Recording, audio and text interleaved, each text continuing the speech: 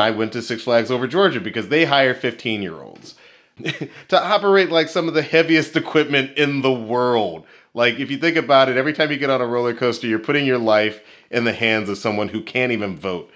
This time I made it into the merchandising department, which was great. I feel like it served all my social skills well. You know, people would come in, I'd say, hey, would you like to buy these plush toys? You know, like I was excelling in this department. I quickly rose to the rank of manager.